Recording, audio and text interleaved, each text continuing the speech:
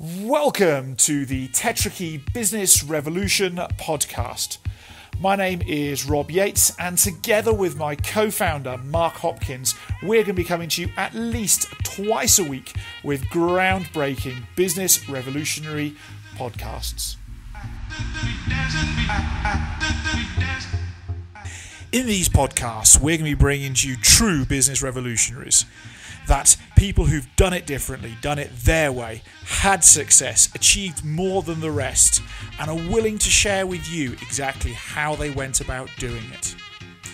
As well as that, Mark Hopkins, my co-founder, and I will be bringing you podcasts where we give you information about what it is we're doing to grow a business from one country across 5 continents in just 4 years. In this episode, we are joined by Mr. Phil Lewis, who moved cities with his families with less than $10 in his pocket and has gone on to create 2 phenomenal businesses. He shares practical insights in terms of how to make those life-changing decisions, how to identify and grow incredibly fulfilling customer relationships, how being a great human pays back, how to manage debtors. So enjoy this episode. You are going to take away so many insights, practical tips that you can implement into your business and your life today.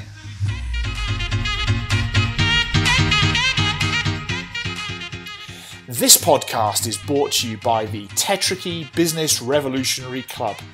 Our free to join, no catches, no commitment, no credit card membership program that brings to you twice a month loads of free content, interviews, early releases of podcasts, strategies, actionable content that you can put into place for yourself, your business, or possibly your team to ensure that when your future arrives, it's one that you've designed and that you are truly happy with.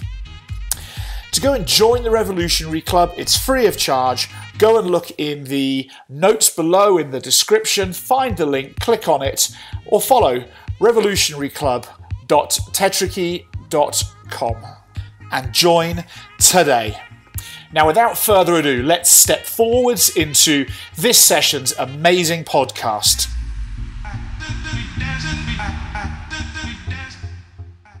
Welcome to this edition of the Business Podcast. The Business Revolutionary Podcast is something where we are engaging with exceptional people. We're engaging with people who we have either come across directly or have heard of or have read books of, who have literally made us sit up and stop. And that, for me, is what a revolutionary does. They make you sit up and stop. And today we have somebody who made me stop in the middle of my backswing on the golf course. It might have been the wager that we're having on that particular hole that he didn't want to lose his money. But it's when you have a conversation with somebody and they make you stop mid-swing, then you know you want to spend more time chatting to this individual. So I am so thrilled to introduce to you Phil Lewis. Good afternoon, sir. Phil is, I find it a bit of a disservice to call him a businessman, even though that is what he does, because he is not limited by business. His thought process, the way he does stuff, is not limited by how most of us define business. He is an individual who is constantly looking to shape the future and do it in a way that benefits as many people as possible. And Phil also has a fantastic story, a story that if it doesn't inspire you, then you need to probably go to the doctor because you might be flatlining at the moment. And it's a story that inspires me because with the right drive vision, you can go from where Phil started to where he is now. And we have a lot of emails from people of this rag to riches story. We have a lot of follow me, copy what I do, and you can achieve what I did in 2 months, which for me is a load of crap and it doesn't exist. You have to work blooming hard. And Phil is a very successful individual through endeavor, and brains. So before we get onto the conversation, to remind you that the Business Revolution podcast is brought to you by the Business Revolutionary Club, which is Tetra Key's flagship product. It is our free business coaching where every 14 days you get incredible content and insight which will change your business and your life. And for further information, just go to the description below in the podcast and you can sign up and join this incredible community. So Phil, let's recap. We met through a mutual friend, and the mutual friend got us onto the golf course where we both ended up hacking a little bit. But that's the whole beauty of golf, Phil. It's a kind of game where you actually spend money to have the most amount of shots, so you can have the most amount of conversation. It's something that we did very, very well that day. So I'm very chuffed to Keegan Pearce for introducing us. So Phil, you've got two incredible businesses. So what we're going to do, we'll start at the end and work backwards. So let's just see and let everyone know straight away into a normal day of Phil Lewis. What's a normal day look like for you? Normal day of Phil Lewis. Wow. Sometimes I have to think about that myself. But first of all, I just want to say thank you for a wonderful introduction. I was trying to guess who that guy actually was at one stage. But yeah, so look, a normal day, getting up in the morning, going to gym, taking the kids to school, enjoy spending time with the girls and just enjoy seeing how they grow and develop in terms of their lives. And then, hitting the office, just checking sort of what's happening for the day. You know, are all the customers okay?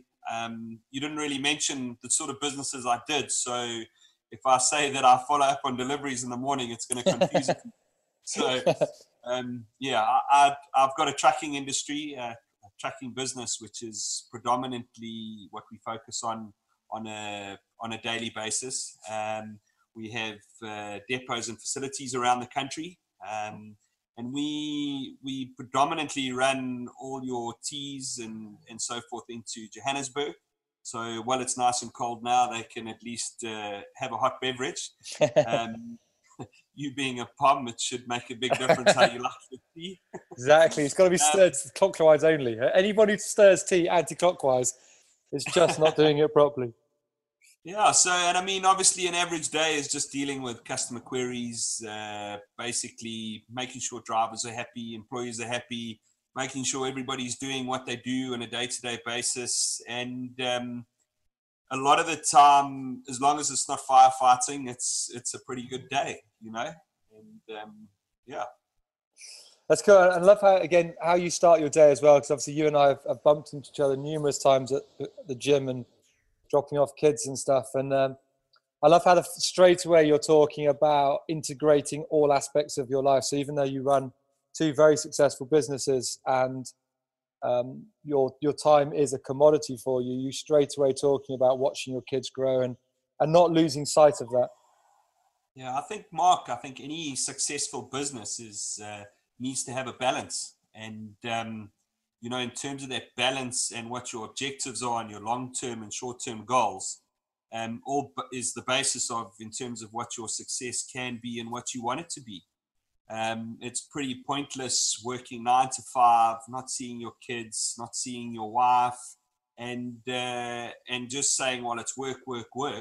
Where's the balance? You know, at the end of the day, it's going to break. You know, either your kids at home aren't going to know who you are, or your wife is not going to know who you are either. So, you know, in terms of success, it's all about balance and making sure you doing things for the right reason, and also taking that time out and you know, enjoying life a little bit.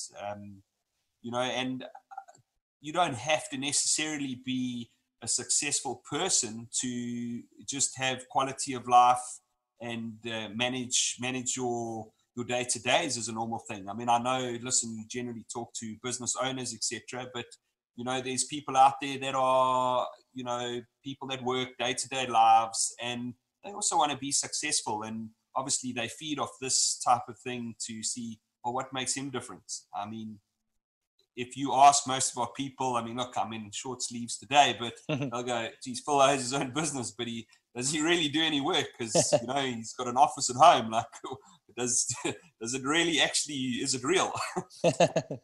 So, you know, it's all a mindset, but I mean, that's the life you choose, and that's the balance you choose, you know, to be able to have that freedom and that flexibility. And one of the reasons was my kids were my biggest drive. You know, I wanted to spend time with them. I wanted to go and see them play sports, and I wanted to be involved in their lives. I didn't want them growing up thinking, oh no, my dad worked really hard, but, you know, we didn't really see him much. And every time you went to an event, they weren't there. So, you know, that became a big drive, and you structure your goals around that to achieve that as well. And I mean, you know, in saying that, Michelle, my partner, who's fantastic in the business and such a pillar of strength, I don't think any person could do it without them by your side either. So, you know, there's a lot of elements in terms of a successful business, and it's what you choose to have them as to be successful. Geesh, and Justin, what you said there, you and I could probably have a 10-hour conversation just on what you've talked about. But again, the elements that, and again, it's something that's such a powerful lesson for people to recognize is when you're looking at building success, and we can put whatever you want to put at the end of that sentence, successful business, successful life, whatever it is. It's the environment that you're creating drives the success. It's not about just almost just the business. It's a support structure you put in place. And you talked a lot there about balance, and I know we all go through journeys. Can you remember a time when you struggled to get that balance right, and what was the cause of that struggle, and what kind of changes did you make to bring balance back into your life? Yeah, there was definitely a time in Joburg. You know, I've been involved in transport for a very long time.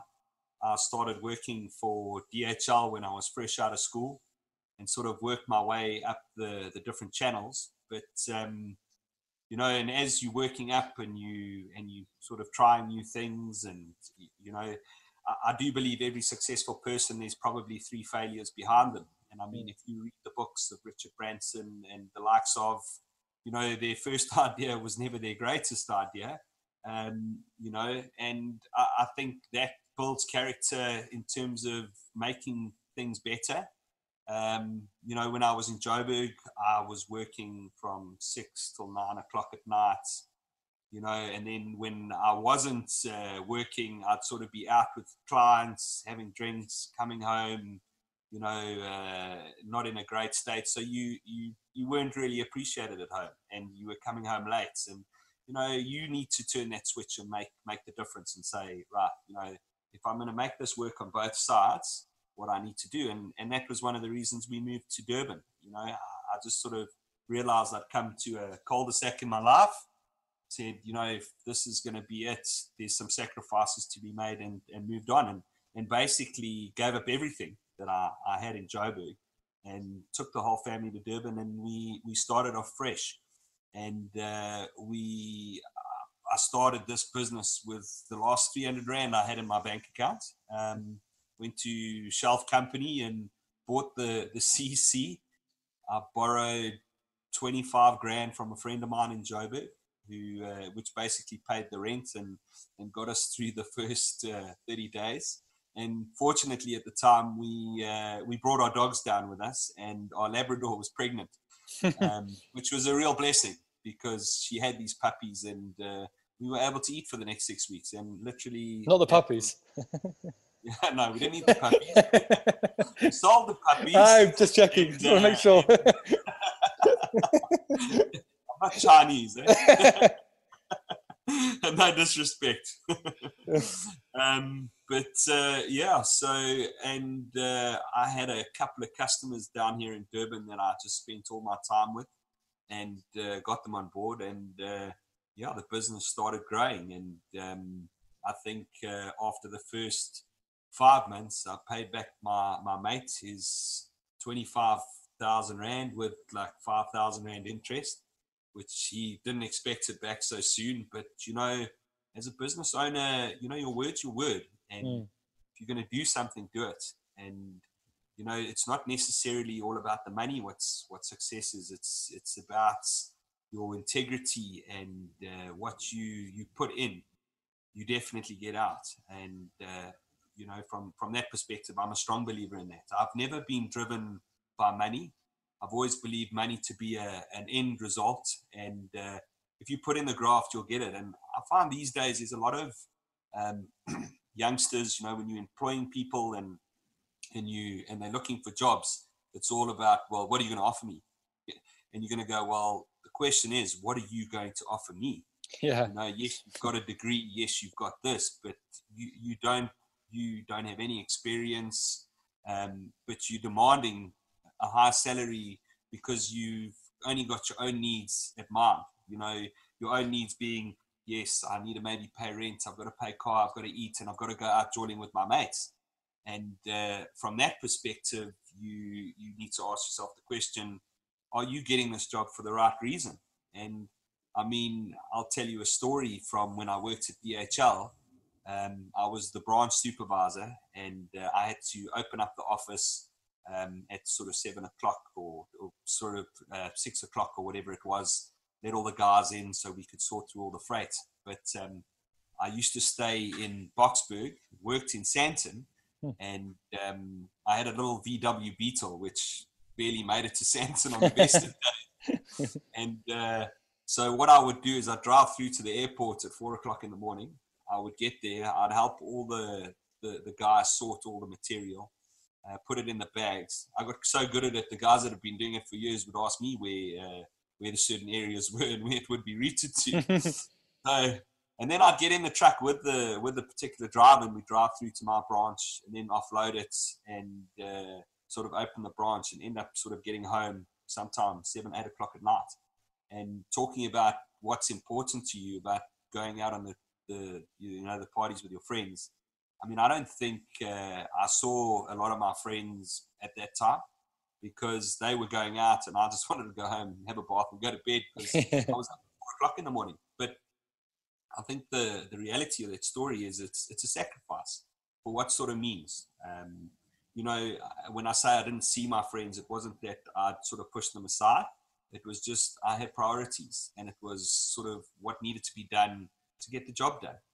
And I think that's where you have to come back to what is a fair balance. I mean, then I was single. It didn't make any difference. You could do whatever you wanted, and it didn't have an impact on other people. And I think when you start getting that balance and you find someone that you love and you want to spend time with them, your whole priorities, it shifts. What made you get out of bed at 4 o'clock? Because again, it's a really interesting point. And I had one. This whole thing at the moment for instant gratification is an area of massive concern for me. And I've seen it in clients where within a few months of individuals getting a job, they're coming to you for promotions and pay rises, and you're going, you've been here 3 months, my friend. It's a little bit too soon. And just a quick story. My son goes to a local school, and I went to an assembly, and I was in the assembly, and a lady stood up from her business, and she was introducing the new competition. And the competition was to design a pair of lady shoes. So there were school kids there up to the age of 10. And you can feel the buzz in the assembly of they talking about these school shoes they were going to design. There was such excitement around designing a pair of shoes. And I was like, finally, someone coming in and just getting the kids to be creative for no other benefit, just to do it. And then the words came out of her mouth, which just made me cry, which was, and the prize is. And it was like, oh my gosh. And the prize was a tablet.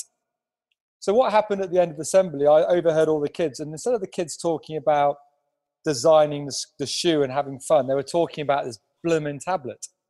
And it's just so interesting in terms of what the society we're creating at the moment, which is all around the end result rather than actually the input like you're talking about. So again, when that alarm goes off at 4 o'clock in the morning for you to get up and stuff, what was it that made you get out of bed? Yeah, it's actually a good point, I suppose. I mean, I think back then I was earning about 4,000 Rand a month. And, first of all, it was a means to get to work in terms of transport. And if you speak to my mother, I hated getting up in the morning. I really despise getting up in the morning. But, it takes a certain person to do that. And look, it's making your mark in terms of your workplace. And, it never went unnoticed. And I never asked for extra remuneration or anything like that. I think I was just hungry for learning different things. And I wanted to understand it. And I wanted to, get the respect of the other workers that were there, saying, hey, listen, most of it was in a black environment. And as a white person, you're there at the ground level with them, taking the freight out of the aeroplane, stacking it into the bags, and putting it in and sorting it in their different regions. And you're sort of making a difference in their life to make it easier. And, when you get a query on the phone in the day and they kind of go, well, where's this parcel? And I could kind of go, well, actually, it's in Parktown because I'd sorted it in the morning. Yeah. So from knowing exactly where everything was, and you didn't even have to look in the system because I sort of knew already. But,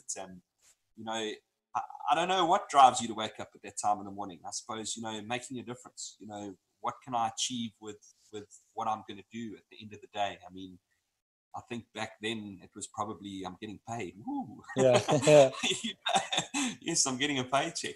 A lot of the time, my parents, they weren't together at the time, and so it was sort of tough growing up. But your whole thing about going to varsity, even if I did qualify to go to varsity, I wouldn't have gone because my parents wouldn't have been able to have afforded it. So my only real option was, well done, you finished matric, you need to start working. And if you want things and do things, you need to start carrying on with it. And I think at that age, I could describe it as a bit like a sponge. I was very interested in people's different ideas, and it's quite a valuable lesson I learned. When you speak to people that are older than you, a lot of youngsters these days have got a lot of opinions and will try and have an argument with you or try and impress you to make it better. And a lot of the time, they just need to listen, and they don't, because they have their own ideas. And it was quite ironic. I went to Joburg this week, and there was a couple talking behind me about some form of manufacturing. I wasn't trying to eavesdrop, but in the back of my mind, I said, you guys are having this conversation, but you're not even listening to the other person. And the one person hasn't even finished saying what they're saying, and the guy's talking about something completely different, and then going, yeah, I know. And I'm like, was that even productive? Because you haven't even listened to the other person. And what I used to do is listen to people speak, and I wouldn't always agree with everything that they said, but it was rude, in my opinion, to tell them that. So you would take whatever you could, turn it around, and sort of take the value out of it and use the value out of the conversation. And they walked away feeling like, I really, play something good on that little latte, or, what a good kid, because he really listened to me. It was, and that makes a difference. And, playing water polo, which I do, very interesting story. When I first started my business as a broker only, before I owned tracks, was I play in a water polo tournament every year. And the first year I played, there was a lot of the older guys, because they wanted to try and introduce the younger guys to come into it, because it was only 25 plus that could play. And I think my mate and I, we were about 22, 23, and had to try and pretend we couldn't swim. But we got to know a lot of the older guys, and it's interesting the type of businesses they have. And we went to, it was in George, in the Quays, and the one evening all the guys were there, and I paid for the whole bill. And hey, wow, it upset some people, because they're like, who's this kid paying for the bill, and what's going on here? And they kept on putting money in my top pocket. I think I ended up getting more money back for the whole bill than I did at the end, because everyone thought, no, they needed to pay their way. But, the value that gave was, one of the guys was the big MD of Fast and Fresh at the time. And one of the main vehicles that we wanted to use was closed Pantex from Durban to Joburg. And back then it was really difficult getting these type of vehicles. So here I was, new business, maybe doing 60 grand a month at the most, and no credits, history, nothing. And I open an account with these guys. He sends me the form, and they come back and go, but you don't have any references. And this guy just said, don't worry about his references. He's good. And I ended up spending like sort of 200 to 300,000 rand a month. No one in the organization could understand how I'd got this right. But even the guys we dealt with getting trucks, he says, I don't know who you are, but he says, I've been told I've got to give you trucks over and above some of their corporate clients like Woolworths. So it was quite uncanny, and that's sort of a little lesson to be learned in terms of, you know, what you sow today you'll reap later. And my intention was never to sort of impress him. And I mean, I didn't really know who he was. We'd chat, we'd have a few beers together, and I'd never knew at the time who he was or sort of what he worked for, and that's never been my intention. You know, it's always good to know what people do, but you know, you don't want to come across as, hey, what do you do? What do you do? And then, no, I don't want to talk to you because that doesn't help me, and move on. You know, you have to be flexible and you know, give everybody the benefit of the doubt. And there's going to be people you don't like, but it's how you show it and how you want to, you know, drive it forward. That's such a great lesson. That's such a great story around how many of us actually go into an environment or a situation looking for an instant return. I want to speak to this person because I want to get something, rather than just going in and saying, how can I benefit you? Or I just want to be a good person. That's all I want to do. I just want to buy you a drink. I don't want to do anything else. I'm not looking for anything.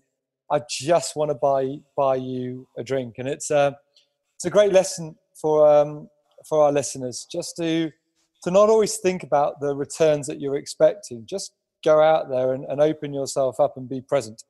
And be present in the moment, and not actually think about the future benefits. I think it's a great story, a great lesson for everyone to remember.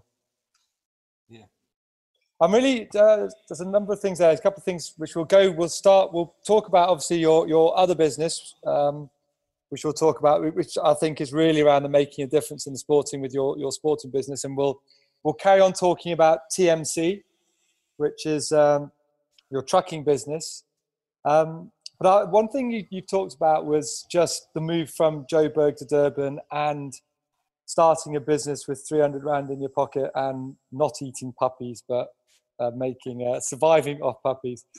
Because a lot of questions we get from our members and from listeners is around decision making. How do you go about your understanding risk? How do you go about making these kind of massive decisions? So I'm just wondering if you could share with us your journey in terms of the thought process that you and Michelle went through to take such a big risk. Yeah, I think it's quite a difficult question to answer, actually, because I mean, I think at the end of the day, it's all about your individual drive.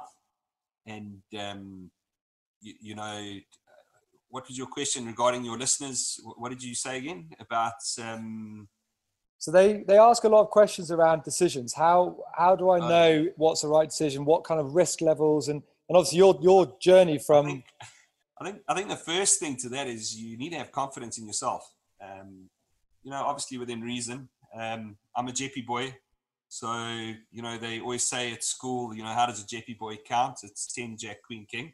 So, but so yes, so in life there is a bit of a gamble, high risk, high reward. But I think, you know, in saying that, you've got to have your ear to the ground. You've got to really know what's going on. And I mean, if you're confident in your product and you know it and you believe in yourself and you know what you can do, you know, the world's your oyster. I think it's when you have that negativity. And, you know, even now, you know, people go, oh, it's so hard. That's up 15%. Yes, the diesel's going up. And yes, they're all issues. But how do we overcome them? And how do we become positive out of it? And you know, I went through a stage in my life where I didn't like to associate with complaining people and negative people. I wanted to associate myself with positiveness. And the more positiveness you surround yourself in, the greater you can become. And the more you can absorb in terms of knowledge, the more you can make a valid decision and hear what's going on around you. And I mean, I say that with a bit of respect, that, not to be blindsided by, ooh, I'm so positive and be unsurreal about it. There is a level, but it's just having that information to make that particular decision. And, sometimes you have to jump into the fire to get ahead of the game. Sometimes you've got to take those risks and go, yes. And I mean, I've done that. I mean, I had a restaurant and got burned, lost R1 million. It's an interesting varsity lesson. I've taken too much of someone's word in terms of the transport game and lost R2 million. It shows that confidence now. I can talk about it, but I should have gone to a lot of meetings, but it's okay.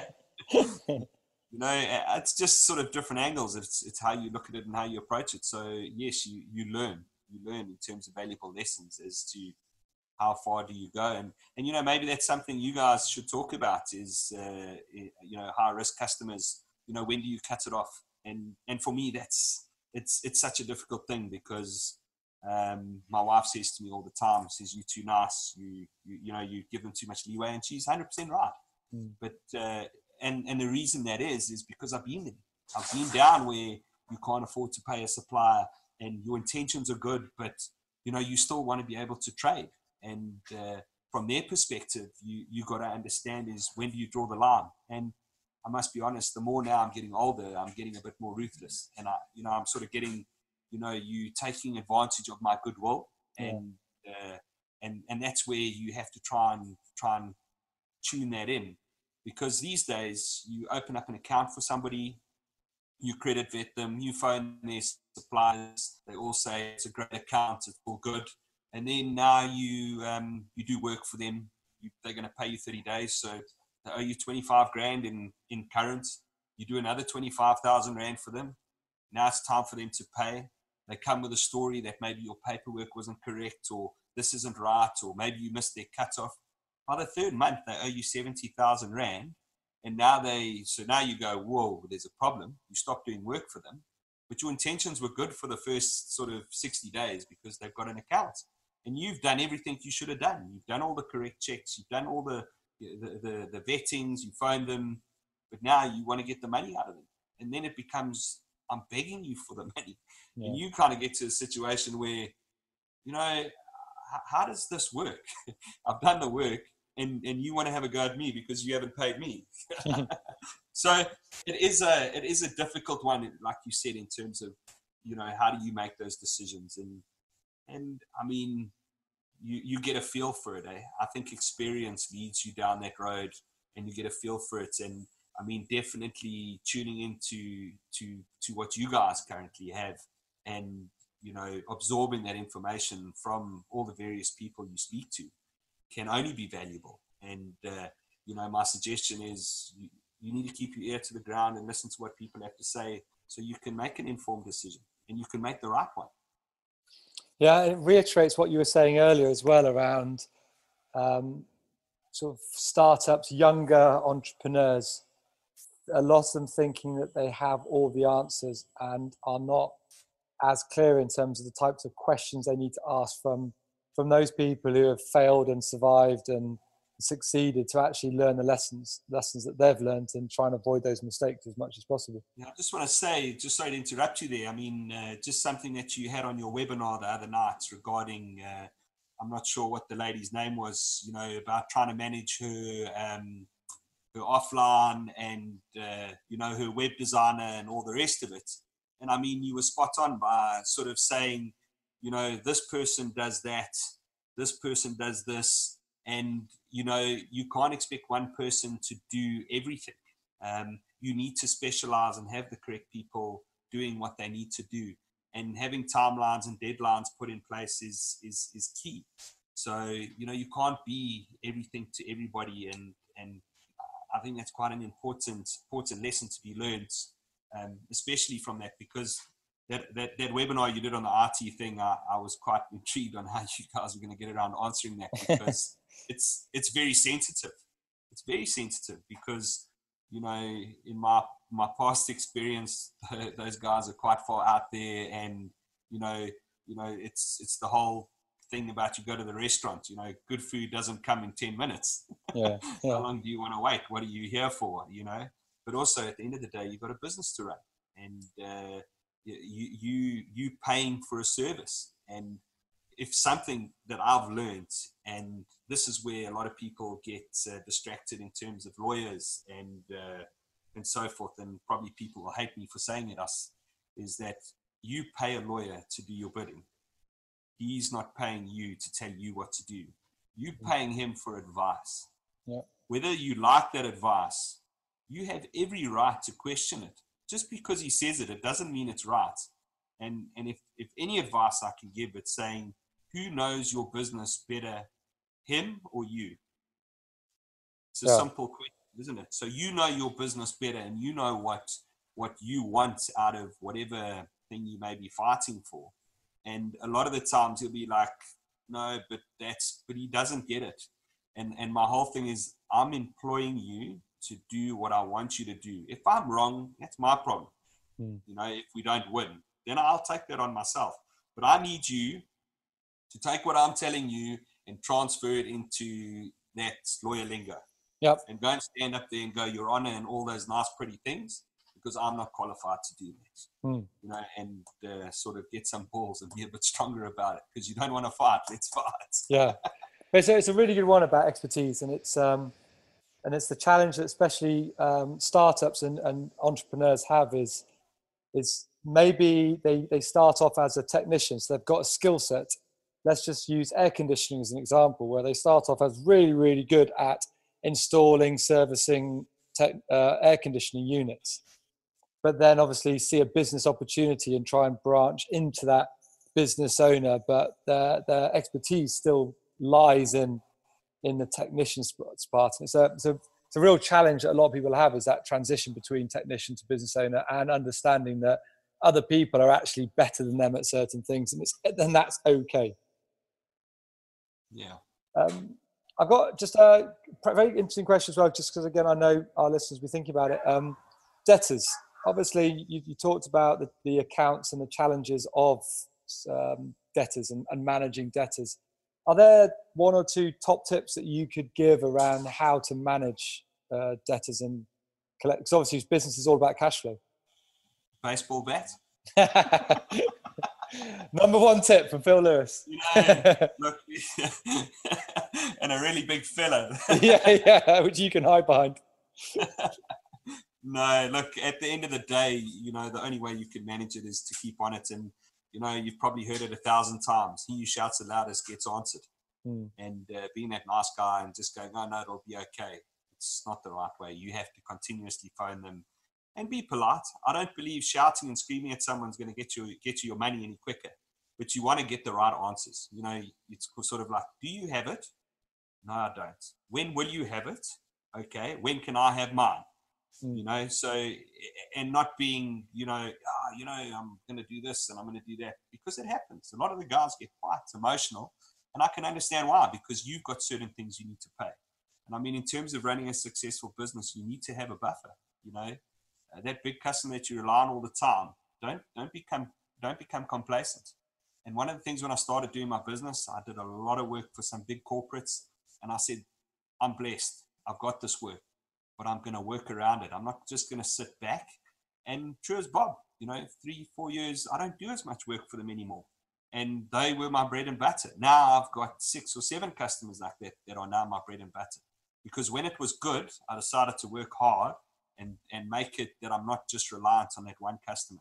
And I think a lot of business owners make that mistake. You know, they become too complacent, they become too comfortable on the work they have, and don't think it'll ever go away. And I think if that's the way you're thinking, it's not a good plan in terms slippery of slope, isn't forward. it? Yeah, there's two great pieces of advice that you've just shared there. One is around how do you manage risk in your business, that if you're having one customer, one client who's contributing 70%, anywhere 70% and above of your total revenue, then you've got to be really, really worried, because you lose that customer, you lose your business. So that's one thing. It's a great lesson that you've just shared, Phil. The second thing that I love, which I think, and I know most businesses who aren't successful do the complete opposite to you, which is, for me, the greatest. If you're going to take one thing, ladies and gentlemen, out of this podcast of what Phil said, this is the thing that Phil said that you should take out. When times are good, work harder. It's a critical lesson to learn that when you do have the cash coming, when you have that clients, that's when you've got to ramp it up again, and you'll see the difference. The successful business owners work twice as hard when times are good to ensure they maintain momentum. Unsuccessful businesses slack off because they've got it easy. It's a phenomenal lesson, Phil. So thanks for sharing that one. And you know what? It's a lot easier when all your financials are in order and you're not worrying about your finances. You can go out and sell it, and people can see when you're under pressure. Yeah. In terms of salesmen, you can talk to sales guys that are successful, and you can talk to ones that are struggling, and you just go into a little bit of their background, and you'll find out exactly why they're not selling. Because they're worried about their next car payments and all the rest of it. And when they go to the customer, it's like in the back of their mind, they're going, if I don't sign this, I'm either going to be fired, or I'm not going to make that com, and I can't get that holiday for the girlfriend, or whatever the case is. And his intentions for that sale aren't good. So he's not selling from the heart.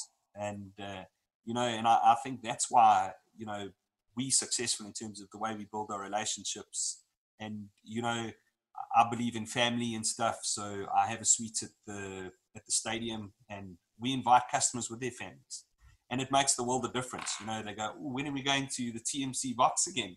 Because they want to meet my kids. And look, I'm fortunate in that regard, but I think even if I didn't have kids, I'd still let them come with their families. Because the last thing you want to do is like, well, where's daddy on the weekend? Yeah. Oh, no, hold on a second. We're all going to the rugby together. Oh, that's exciting. So I'd rather have less customers and more with their families, and they're enjoying it, and that's something that people also forget. A lot of strong businessmen that are successful, they don't have families, they don't have kids, they miss that point sometimes. So when they talking to other people and the guy's got commitments, he thinks, oh geez, where's your commitment? Or an employee that's got a family, it's like, well, I don't. You can't do that. You can't compare yourself to somebody else in terms of employees and what his personal aspirations and goals are. And as any business owner, get to sort of know and understand your employees. Depending, obviously, if you're massive, it doesn't work all the time, but at least your top management that you're relying on a daily basis, if you know that little bit of extra about them, you know where he is at the time, and you're going to get the most out of those individuals. Just because you're showing that you care. And, and it's hard being the boss sometimes because you have to say no sometimes, and they don't understand why. But, that's coming back to when do you make those hard decisions, etc. And it all comes with time and experience. But those are the people on the ground. They're the ones that you need to care about, and give them the time of day, and, they'll perform for you, through and through. It's a very valuable lesson. Yeah, it's cool. Again, you have this thing where it's industry dependent and stuff, where there's that sense of you've got to be a not nice person to get to the top. I disagree with that. So do I. I mean, you could be Ivan the Terrible or Hitler. Where did that get them at the end of the day? Yeah. You understand you're not there for votes, and you're not there to be loved by everybody, but I do believe you can be fair. You don't always have to be right, because we're all human. But my belief, but I bet Michelle doesn't say that. She's always fair, and if I approach anything, and it's always the same thing, is to say, well, if I was in those shoes, how would I like to be treated, and would I want to be spoken to like that? And at that tipping point when I've gotten angry, it's like, well, you needed to be spoken to like that because we've had lots of chat and you don't listen. So maybe let me try a different approach now. And it's the same old thing, how, if it was me, how would I like to be dealt with? And I think that's the most important thing, and as an owner, you can turn around and you can say, oh, my employee didn't do this, he didn't do that, but they still expect to get paid at the end of the month. If I didn't pay them at the end of the month, can you imagine how they'd get upset? Yeah. But they could get to do my stuff, but it's okay. So yes, we do forgive, and we roll with those punches as business owners, and we take that risk. I think a lot of people can moan about their bosses and complain about their work and all the rest of it, but they actually don't look at the positive and think, well, how gifted am I? How blessed am I that I've actually got this job? Let me actually just put a bit of effort in, and you'll find they'll end up getting an increase, and just to change their perception. It's pointless, banging your head against the wall continuously and going, ow, ow, ow. I'll stop it. Yeah. Change is very important. And, I think we need to be real in this world. You're always going to get the person that needs to work for a boss and for an environment. Not everybody's their own entrepreneur in terms of being successful. And it does take a different kind of person to do that. But we also have to understand that in the food chain, if you want to compare it, you need those other people. And those people are happy doing what they're doing. Don't criticize them for it. A lot of the times you'll get a guy saying, oh, you can be so much more and you can do this. He doesn't want to. Yeah. And as soon as you realize that as an owner, you'll utilize him in the best possible way, and he'll give you 150%. And, I think people forget there's the people element as to how we manage different people. You can't manage everybody the same. It just doesn't work. Everyone likes different things. And, I could, for argument's sake, say, hey, Mark, listen, I want you to go out and sell this product. If you do that, I'll give you 10,000 Rand. You'll go, yeah, that's cool. But now, maybe you're not money driven. I'll go, okay, Mark, listen, you do a lot of bike riding. If you go out and do all those sales, I'm going to buy you the latest mountain bike. You're going to be, whoa. Meanwhile, the mountain bike's only 6 grand. You could have bought it with the money anyway, but that doesn't drive you. Yeah. But you wouldn't go and spend that money on the bike because of your circumstances.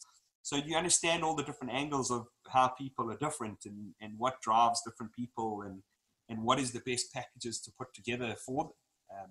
And I think if we could get that right, I think we'd all be very, very successful accordingly. Yeah, and again, it's Jeepers, your lessons are flying, and I love this lesson as well that you've just shared. And it's the one size fits all mentality that too many businesses have. And again, who do they do it for? They do it. The one size fits all only benefits one person. That's a business owner, because it makes their life easy. That they do.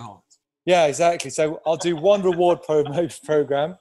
But what you're saying is, and we did a previous podcast, which I'd really suggest listeners listen to, with Robin Seeger, who is a real performance guru.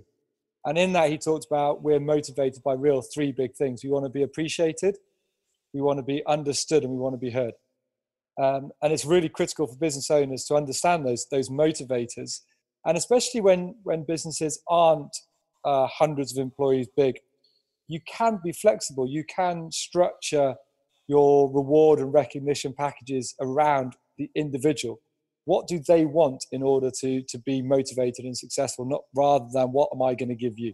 But so it's a great lesson for business owners as well, is be flexible with your employees and really listen to what they want, and don't be scared to adapt your stuff to align to what they need, because without them, you are in a bit of trouble.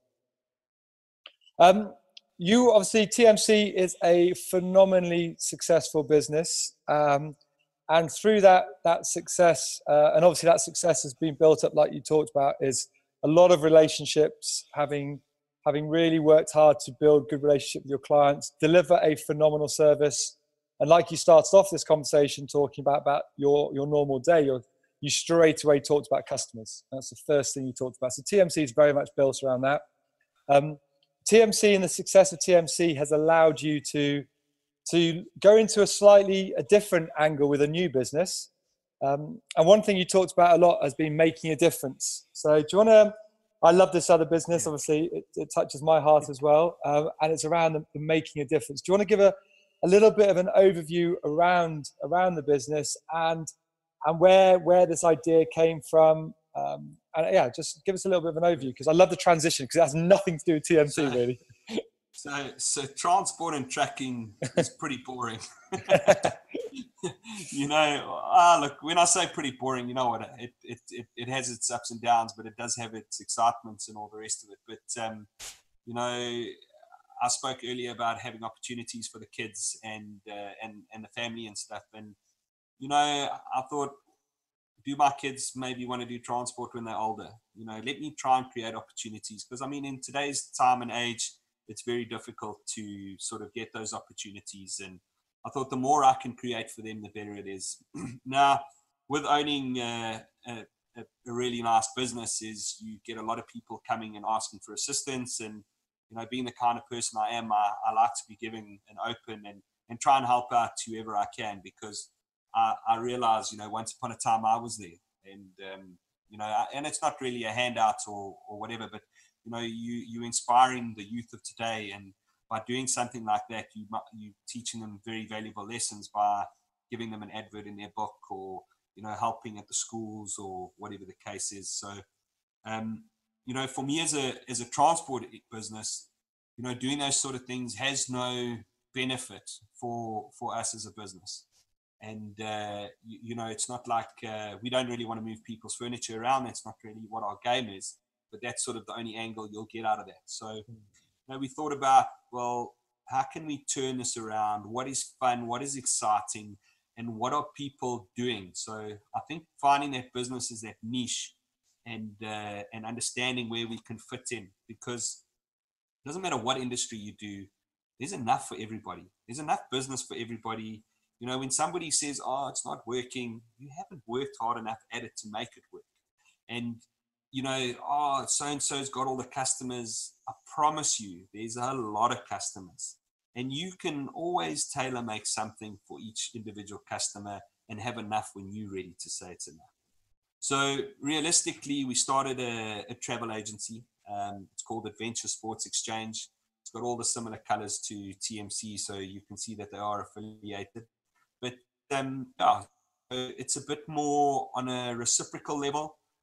So to give you an idea, we put together school packages, overseas trips, organized fixtures, and that's basically what we want to specialize in.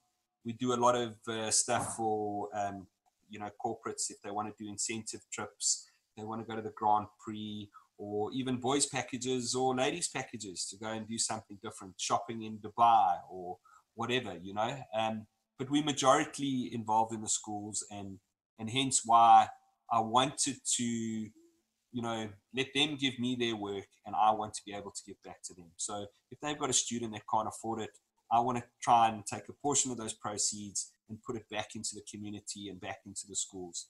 And at the moment, we currently do varsity college. So we sponsor their hockey side, and we give them, I bought a 22-seater bus, which basically transports all their players from Pietermaritzburg to Durban North. They've got facilities of the gym at Northwood, which is for 20 players doing conditioning. And so that's a little bit of giving back. We sponsor the Jeppy side in Joburg. We sponsor Kips Primary in Johannesburg as well. So there's a lot of things that we're getting involved with by giving them kits and so forth. And, it's not about, well, what business you give me, what you get. It's like, well, you support me and I'll support you. And fortunately with the trucking business, it gives me that opportunity to do stuff different that other travel agents can't do. And, it's that through that support we can help and do communities at really good value pricing. So, but it's exciting because we get to travel, and you can meet some really interesting people around that, and can be fun. My son's 18. He's very keen to get involved in terms of going back to Amsterdam. Yeah. So yes, so it just opens doors and gives opportunities. We've done. We support the Southern Gauteng side, so it's all over the country. It's not just sort of limited to Durban as per se, and and we're looking for the schools to support us so that we can support them. And my whole philosophy is, you're going to spend the money anyway. Why don't you spend it with someone who you like, or spend the money with somebody who's going to support you, you know, as opposed to, and I mean, I mean, no disrespect to any other travel agencies, but you know, at the end of the day, they've got targets. They're going to do things a certain way. You're going to book with them. You're never going to hear from them again. You know, they're not going to go, oh, by the way, listen, we really want to get involved in this project, and please support us going forward. You know, it doesn't happen. So it's just an avenue to be able to get involved in the community and sell something that's sellable, that people like. You know, traveling's to everybody. You know, to the person that's going to Cape Town, to the person that's traveling overseas. Everybody loves travel. I mean, I don't think there's many people that don't say, no, I'd hate to go on an overseas trip. Yeah. You know, I'd really dislike it if I had to go to the Kruger this weekend. You know, and it pushes everyone's buttons. And you know, when you're working in an environment, you have to have leave. You've got to do something. Yeah. You know? So yes, it turns everybody's buttons on. Well, that's what I would hope. Yeah, and again, it's a great philosophy, and it's a great lesson for people who are thinking of launching a business. Is so identifying a need of a target market. So the schools go on trips, they travel, so there's a need straight away. And then understanding what is your differentiator, and the great ways how you approach this business was not around how am I going to make a very, very successful business. That's an outcome. That will take care of itself. It's how am I going to create a win-win situation? How am I going to ensure that they get the best service, but also I'm able to provide something for them that's different? I can look at supporting individuals who can't afford potentially to do it, but there's a way that we can make everybody win. And it's a great way to look at a business rather than going, how am I going to make sure this business generates R1 million as quick as it possibly can? I think too many startup or young entrepreneurs are purely they're looking at the end product, they're looking at the money that they can make, rather than looking at how am I creating a win-win that makes my proposition different from everyone else's. And I think one thing I learned about my restaurant that didn't work out so well was stick to your knitting. And a lot of guys will say that, stick to your knitting. And then they go, well, how's travel sticking to your knitting? So I said, well, you know, it comes with a couple of, I think it's a good business to invest in because of coming from that environment. And the nice thing is, it's not like a restaurant or a pet shop that feeds every day. You know, it's not an ongoing sort of needs rent, it needs this. So it has quite a lot of synergies with my current business. You know, it shares a lot of the expenses, which makes a difference. So we can have like a lot of fun with it, at least, you know. Yeah, and there's another great lesson that so what you did is you looked at your business and you said, right, how's my business structured? What are the foundations and the expertise that I've already invested in? What's the infrastructure look like my business? And then you've gone, well, what am I engaging with on a regular basis with your daughters and your son, and what are their needs?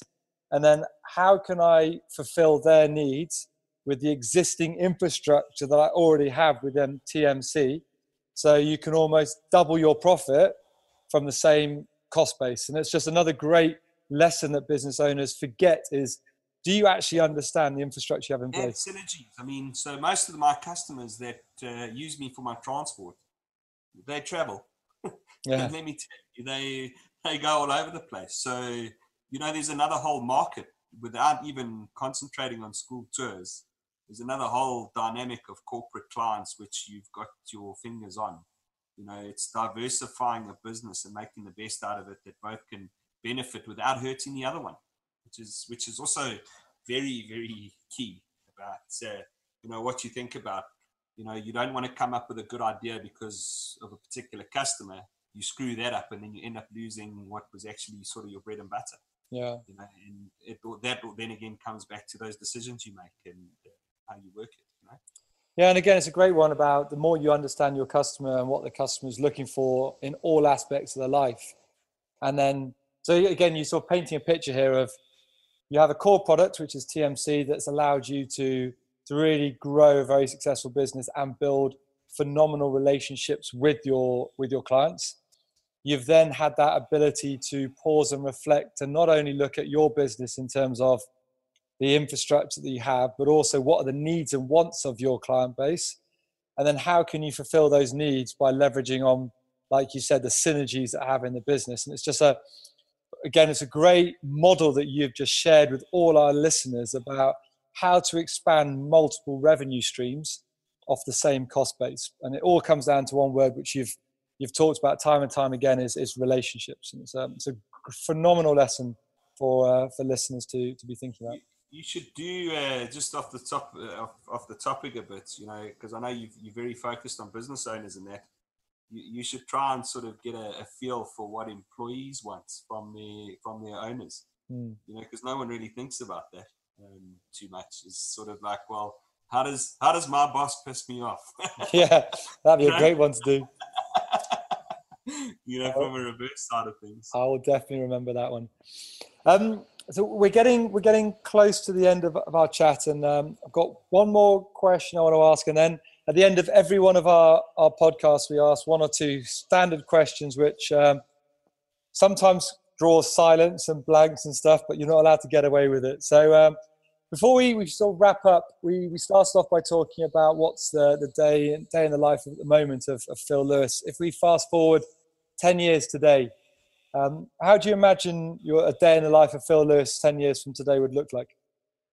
So being driven and successful, one of my biggest things is about having a short-term and long-term goals. So, a question like that doesn't really fear me, or it doesn't scare me, because, I know what the end goal is at the end of the day, So, I mean, for me as a transport business, I think like anybody, I want to build it up so that somebody notices that little dot on the Richter scale amongst all the big players and says, right, he's becoming challenging, let's buy him.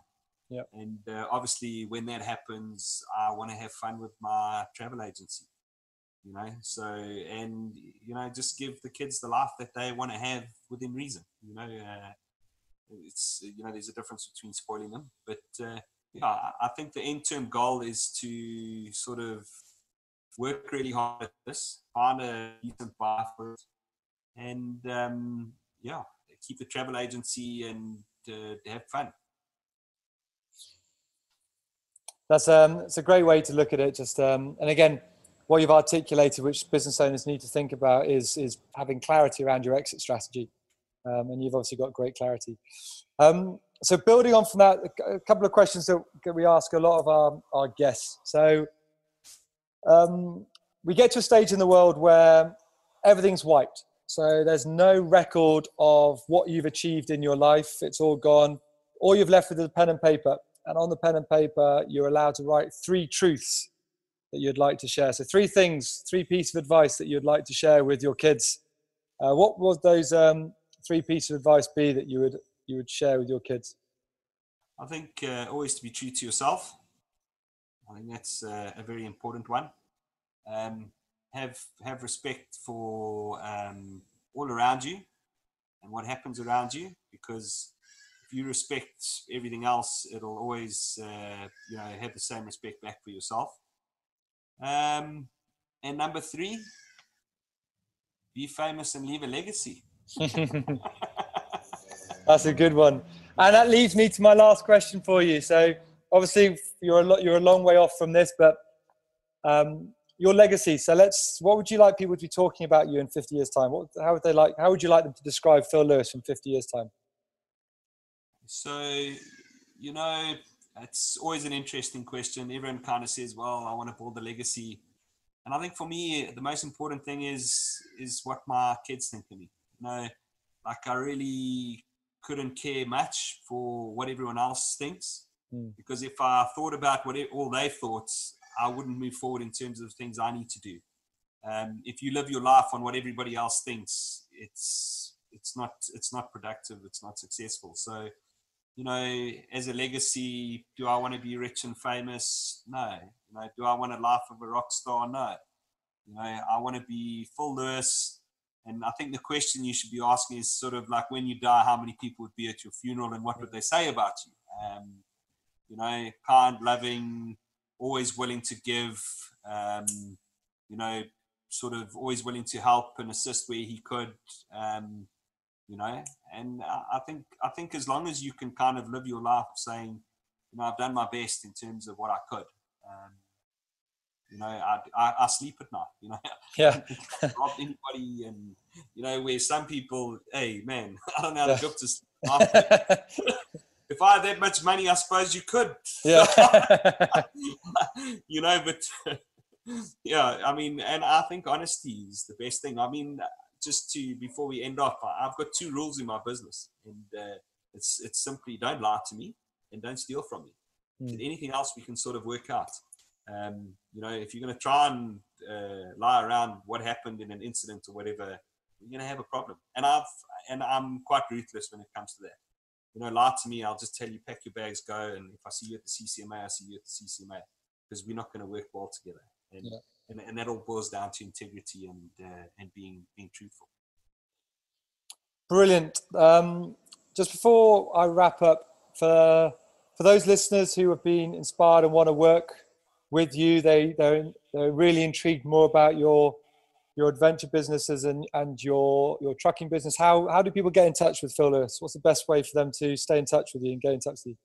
So you can follow us on Facebook. I'm not a massive social media fundy and all the rest of it, but they say you got to do it. It can help grow your business. I think it depends on what sort of business you're in.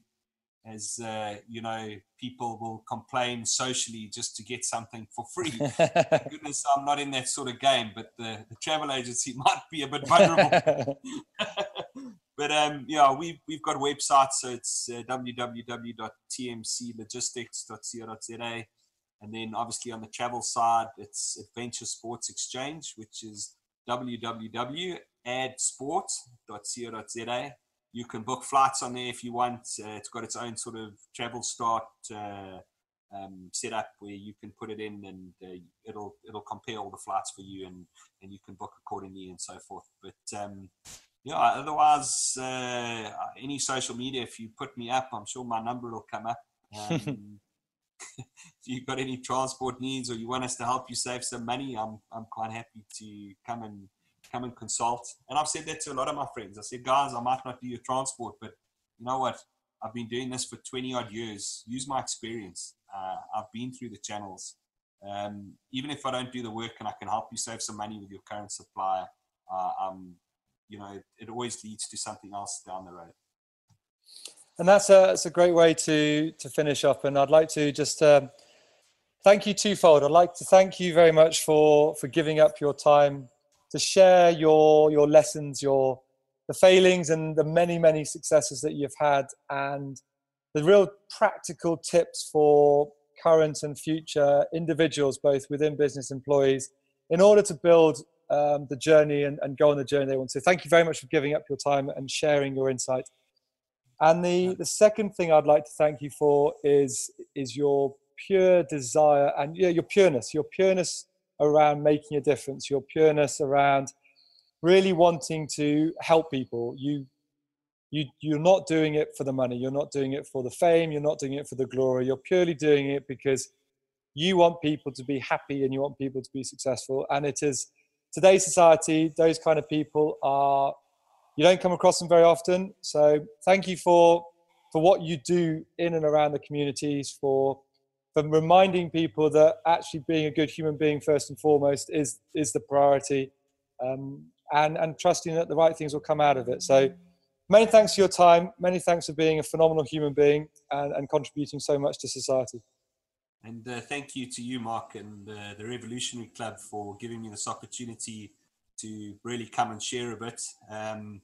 You know, if there's any questions and you want to email them through to me from any of your subscribers, I'd be happy to sort of have a look and see where I can help out, or whatever the case is, in terms of sorting out some of their issues, if need be, you know, free of charge. That's fine. So what we'll do is we'll put Phil's, we'll create a little email address for Phil, and we'll put an email address for Phil at the bottom of the description, and then you can have a look and send them through. So this podcast has been brought to you by the Business Revolutionary Club. We provide free business coaching every 14 days. So please subscribe to the Business Revolution Club. If you've enjoyed this podcast, if you've got lessons out of this, practical tips, please don't forget to subscribe to the channel and leave comments, leave reviews. Challenge Phil of what he said, identify the things that Phil's talked about that really resonates with you. And if there's any other topics you'd like us to chat about, please don't be fearful of sharing those with us. So thank you for joining the Business Revolution podcast, and we look forward to sharing more revolutionaries with you in the near future.